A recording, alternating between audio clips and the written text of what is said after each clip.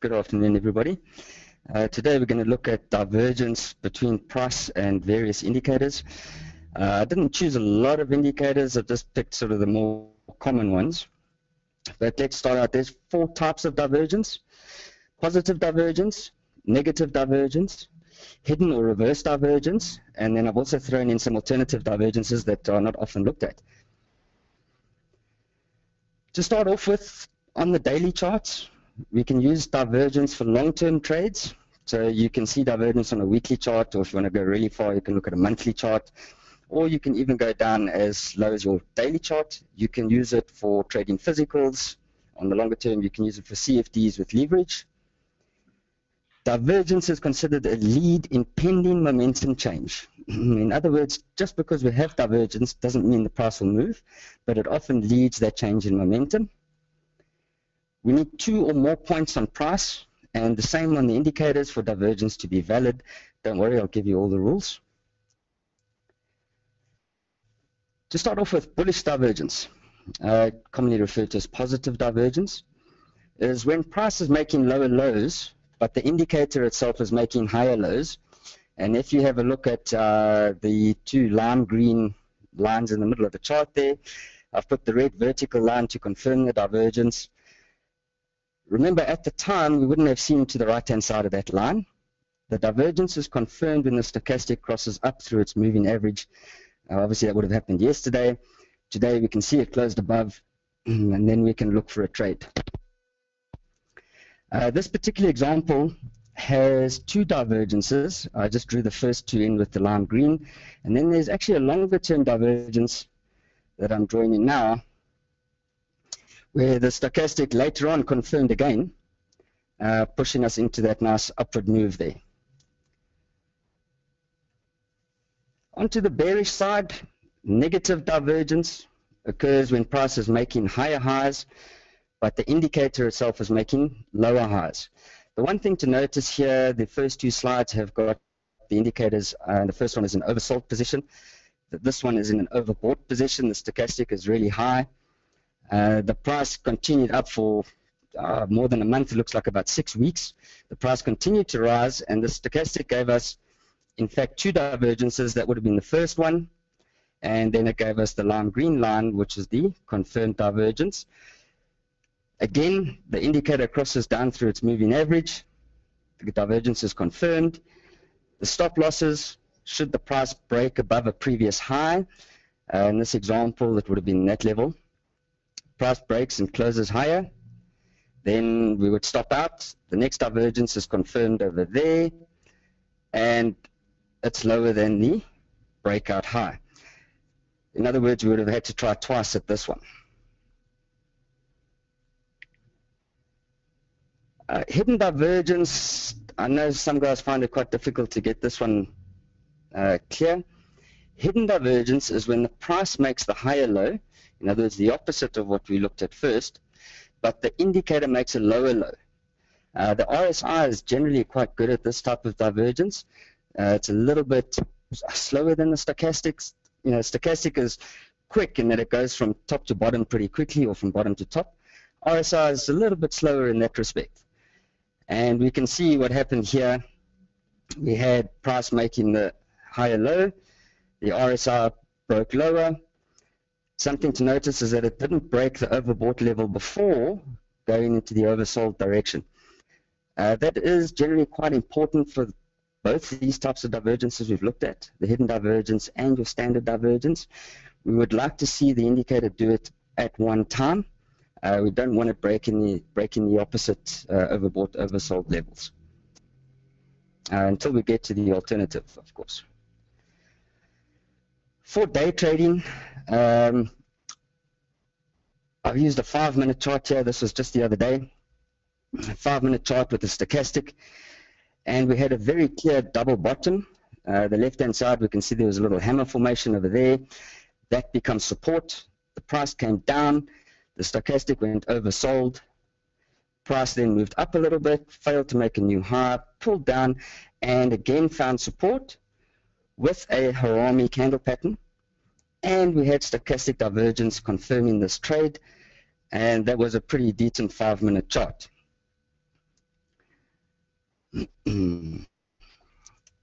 For the longer term, I used a 60-minute chart here with the MACD. It's a slower trend oscillator. I find it useful on 60 minutes and up. The MACD can go 60-minute, 2-hour, daily, and weekly. And the interesting thing with this trade is we had the MACD giving us divergence on the hourly chart. And if you look in this area down here, that is the same place that the 5-minute chart gave us that double bottom with the 2 candle patterns plus the stochastic divergence. What that's called is confluence. We've got 2 totally different indicators, one being a really short-term oscillator on a very short-term time frame, combined with a long-term trend type indicator on a much longer time frame. And we can see what happened. Price went up and found resistance at the gap. So that was a really good trade. Alternative divergence can be described as using different data sets to gain an edge, or different ways of using the oscillators.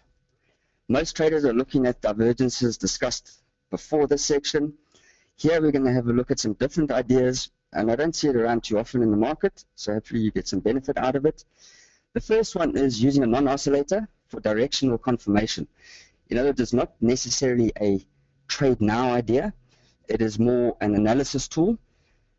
The second thing we're going to do is have a look at important oscillator highs and lows instead of divergence in the overbought or oversold areas. And we calculate this using the indicator pivot points. It's not the same as high plus close plus low divided by 3. This is the indicator's high and low points, and they can be in between the overbought and oversold areas. One of my favorites for this kind of divergence is on-balance volume. We use it to check selling or buying strength, or buying or selling pressure, however you want to call it. The price on MMI dropped significantly, but the on-balance volume indicator did not confirm the drop-off. So we can see price falling from around 27 all the way down to 19 Rand. Yet on-balance volume, which is adding all the volume while the price is moving higher and subtracting the volume while price is moving lower, OBV did not confirm the sell-off. And that was quite an important reason to stay into a pretty decent dividend-yielding company. In other words, you don't panic out, hold on. You can use your normal trading system to start looking for the bottoms to get long. OBV has confirmed. And that's quite an interesting thing. On the negative side, I never found on-balance volume to be really good at this. I found it better as a buying idea. A stock has been sold off and the volume hasn't confirmed it. Now this is one where it gets a little bit tricky. RSI and stochastic pivot divergence. This is based on important highs and lows of the actual oscillators as opposed to on overbought to oversold areas. The 2 big red circles are the areas we want to look at. We've got the bottom one here, stochastic, giving us the first trade. That oscillator crossed below 20 over there, but it diverged later on a pivot point. In other words, somewhere around the middle. So stochastic was around 50. Gives us price divergence. We've got the price pivots going lower, oscillator pivot going higher, and there was a short-term trading opportunity. The second one came on the RSI divergence. Again, the oscillator is right in the middle at the 50 line on an RSI. Price pivots lower, oscillators pivoted higher, and that was a pretty decent trading zone. You could have carried that through to that level. It is also higher than the previous levels, and the price is going higher, confirming. So remember, divergence is a trigger. When the oscillator is making higher lows and the price is making higher lows, that is a confirmation of trend. So here we had alternative divergence, plus we had the oscillator confirming that trend direction.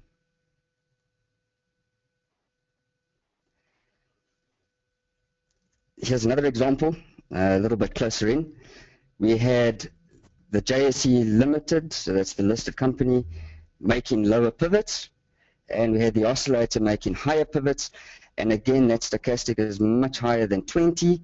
It's not a standard divergence area, and we can see what happened to the stock. after that divergence came through. On the right-hand side, this area here, we can see that there was divergence totally from an overbought area right down into an oversold area. That is not something we're looking at. So if the oscillator is drawing divergence all the way through from overbought to oversold, or oversold to overbought, not of interest.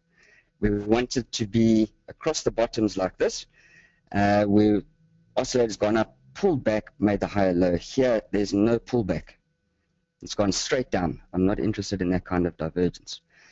And then we can see standard divergences on the right-hand side. Against price, the JC is looking weak. That can be an indication to exit and take your profit and walk away. You could even just take half your trade off and then see whether it breaks that support at around 85 Rand. Okay, just to put some detail into a trading plan. We trade it like this across all time frames. Entry using a MACD and a stochastic. When the oscillator crosses its moving average, that confirms the divergence. So we can see where the MACD has made a higher low, the price has made a lower low. The MACD crosses above its signal line, that 9-period moving average. That is where we get confirmation of the divergence. Just because the oscillator has ticked up or down doesn't confirm. We have to wait for that moving average. The same thing with the stochastic. I normally just use a 10-3-3, so 3 smoothing plus a 3 moving average.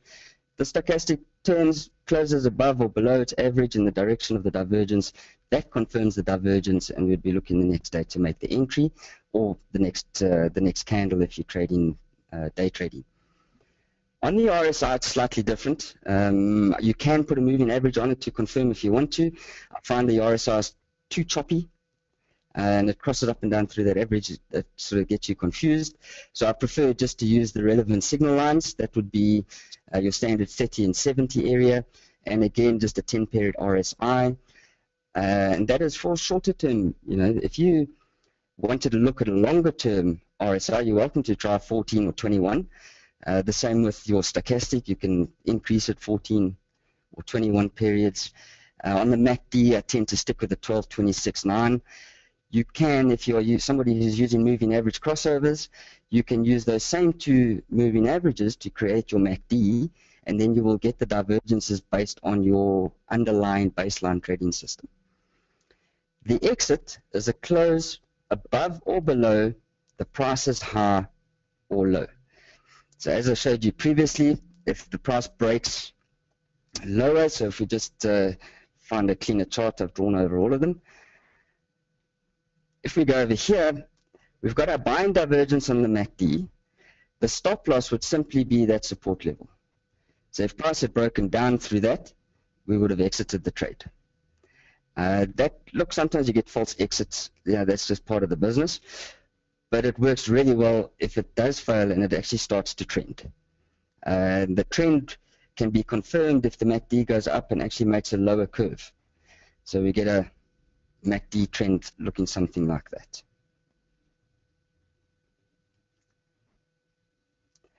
And then I thought I'd throw in 2 shares that gave buy signals this morning. The first one is Truworths. We have an oversold stochastic. Oversold area, it's given us divergence, confirmed the divergence, and the price is sitting on a tiny little support level there, but it's pretty close to an average support based on history. You can wait for price to break above the resistance over there if you wanted to. You could enter your trade however you want to. You can split your entries, take half now and half on a break higher, and the stop loss would just simply be a close below that support in the 80-50 area. The second one is Lewis, and this time it's an alternative RSI divergence. There's also a bearish triangle on the stock. Okay, the expectation is that it's going to go down. The RSI is warning us through divergence that the downward momentum could be over. The confirmation on this one, I would wait for the chart pattern to break and close. In other words, this time, it wouldn't be a rush trade. Wait to see if price breaks above 66.60, and then you could consider the entry. Brings us to the stop loss, of course, on this trade. It would have to be down at below 64 Rand. That is support. Work out your position size according to that stop loss. All right, guys, I hope you enjoyed the presentation. Please feel free to pop those questions through. Thanks, Warren. Ladies and gents, if you've got cues, put them in the box. More than happy with that. Warren, two that came through, and you then touched on both of them, I think, after the questions were asked, but let's put them out there anyway. Time frames, as usually the rule is, we can pretty much use these across any time frame. We could do a daily chart. You had a 60-minute there. We could also, if we wanted, we could go to a weekly chart. Yeah, I've even sort of had a look at these things on 1 minute chart to sharpen entries. You can do it across the time frames. Just remember that your time frame dictates your target as well as your stop loss area. So you don't trade a small time frame with a massive target. Fair point. Then a question that just popped to now, which I think is a really good one, and I know Elder talks about it. The question is, what about maybe starting on a daily chart, you get a divergence, drop down to an hourly chart, almost get a second divergence to confirm that first one that you were seeing. In other words, kind of stacking it up again in your favor. Yeah, as we saw on the Aussie one, that worked like that. The hourly had the MACD divergence. Then the 5 minute confirmed the double bottom with the stochastic divergence. One of the things I had a problem with was if I take a daily stochastic, I get divergence, let's say on a daily. I then go down to the hourly. What happens if I don't get divergence? Then I'm not entering the trade because I'm not getting two divergences. Yeah. So multiple time frames are great to have, let's say, a stochastic oversold, giving me a buy signal, and then waiting for the hourly to go oversold to give me a buy signal, rather than trying to get 2 or 3 time frames to give me divergence. I found it difficult to get trades that did that often. So you get daily divergence, and then suddenly that share just rockets the next day, and you don't get that hourly divergence to confirm it. Yep, got you on that. Sorry, Simon, just one thing before we get to the next one. Something that works really well, if you have a strongly trending instrument, whether it be Forex or shares, the Aussie, if it's strongly trending and you've got your trend in place, these divergences in the direction of the trend are very good. In other words, you're not trying to pick ultimate market turning points, we're just trying to pick within the trend turning points. Gotcha. Yeah. Okay. So the continuation there. The other question coming through is around what can we use these on? And again, certainly you gave us examples there of the index and particular equities. We could use it on anything: gold, platinum, oil, shares. If TA works, TA works. Is that a fair point? Yeah, I think in this case, a chart is a chart is a chart. The only thing that does change sometimes from instrument to instrument is the time frame you use on the actual indicator. So, yeah, sometimes a 5-period stochastic or 5-period RSI works better than a 10, and sometimes 21 works better than a 14. So you'd have to take the instrument and the time frame into account and then decide which one works better. Daniel's asking, could you use MACD stochastic RSI and see whichever gives the first divergence on the same chart and perhaps get more signals? But don't stick to one, almost kind of switch between. I do like to do that. The difficult part is if you're not used to charting, you can end up with your stochastic telling you to sell and your MACD telling you to buy because of the time lag between the two. One being a total lagging indicator, your momentum, a longer term momentum on the MACD, and then the stochastic being a really short term oscillator. If you do that, you have to have a rule for each type of indicator that you apply. So if the MACD fires, this is what I'm going to do. This is how long I'm intending to hold the trade. If the stochastic fires, same thing. Another point, of course, is divergence works on a stack of indicators. I just picked these for the presentation, but you can do it on CCI and ADX and all the rest of it. Cool. Okay, so Lauren throwing a bunch of questions at me. Then which one do you use? Which indicator? Unlikely to have all three. That's your point. You're unlikely to have all three kick in. But if you're seeing it on one of the indicators, that certainly can be a trigger. You wouldn't necessarily wait for all three to diverge, Warren? No, I wouldn't. What's really great is when we get, there's a lot of talk in the market, in TA circles, about whether we should use two like-minded indicators together, such as the stochastic and the RSI.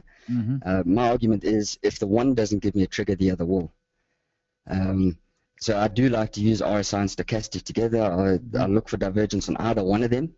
No problem, because they are similar, they're shorter term, and they're just measuring that really short-term elasticity of the market. The MACD, on the other hand, is a lot slower. Your mentality has to change depending on which indicator you're applying. Gotcha. Yeah.